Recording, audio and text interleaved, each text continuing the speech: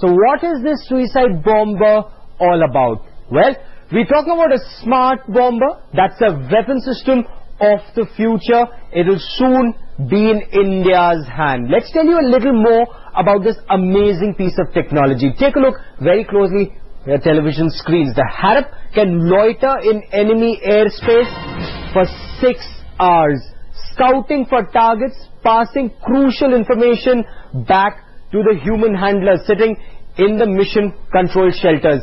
Imagine if this was that ship that the terrorists took from Karachi to Mumbai during the 26/11 terror attacks, just before it.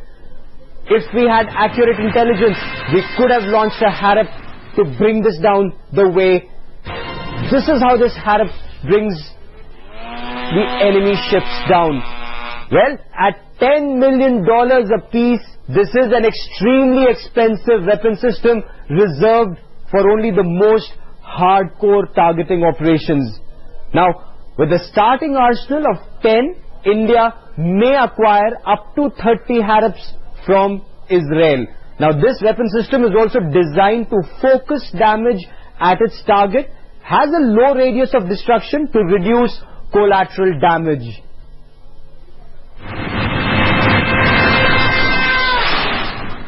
And this hunter killer is designed to loiter in the battlefield and attack targets by self-destructing into them.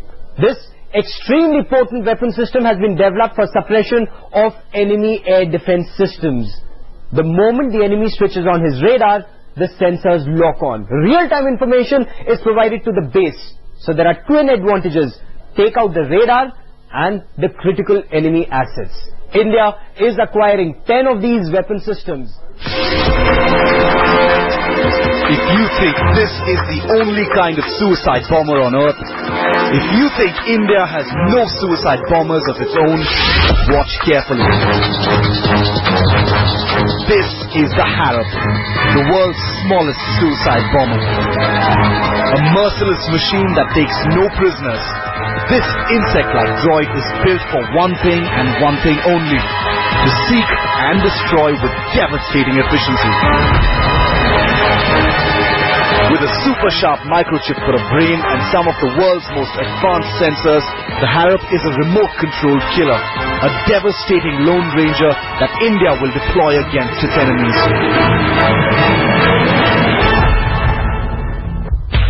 Imagine another 26/11, a scenario not far from the realms of possibility.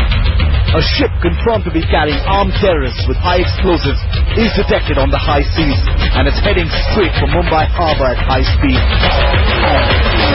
All efforts to engage the terrorists have failed. The Harop is launched and sifts towards the terrorist vessel. Once above the vessel, it acquires the target and confirms its identity. This is what Indian commanders see on their monitors on shore. With target locked, the suicide mission begins.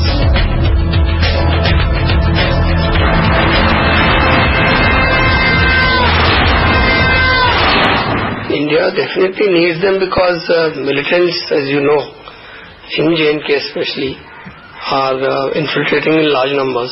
Especially this year, there has been a great increase in the infiltration. So if you have a weapon system of this nature, then your capability improves to deal with these people. We talk to them, but what would be our response if there was another 26/11, God forbid? If we are able to establish with a reasonable degree of certainty that another attack on India emanated from Pakistani soil, then we will respond swiftly and decisively. Swift and decisive, the Harop can play havoc with Pakistan's terror training camps across the line of control.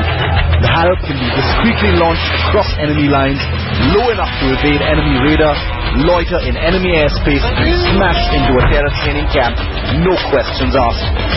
The Harop is a sinister killer. Just like a suicide bomber, it leaves almost no evidence. India's arsenal just got a whole lot smarter. With Tavleen Singh in Delhi, Shiv Arur, Headlines Today.